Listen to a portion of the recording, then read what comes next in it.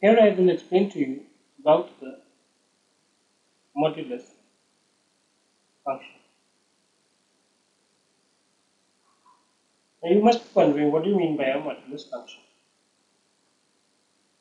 Let's say you define a function r to r, okay, such that fx is equal to mod x. Do you understand what the meaning of this mod is? Just to recall, basically mod means that whatever be the value of x inside, whether it be positive or negative, the value which comes outside mod is always positive. So let's say if you have mod minus 4, that is equal to 4, and if you have mod 4, that is also equal to 4. Okay? And there can be two situations in this case. Let's say x is equal to positive value. So then what will be? Fx is equal to mod x is equal to x. So what will be the coordinates? It will be x and x.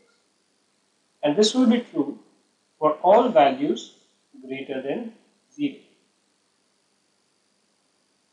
Greater than equal to 0. Right? So for x greater than equal to 0, the coordinates will be x and x. What happens if x is negative? So the coordinate is minus x.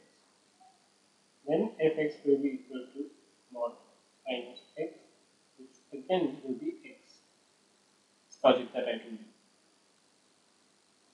So in this case, the coordinates will be minus x, x for all value less than 0.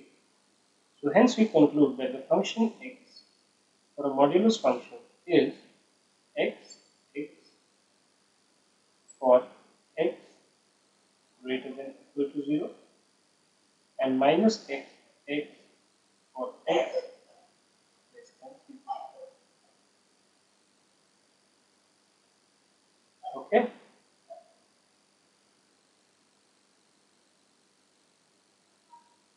This is known as a modulus function. Once you compute these values, it's very easy to plot them on the graph. So we are kind of not looking at plotting this in the graph in this particular example.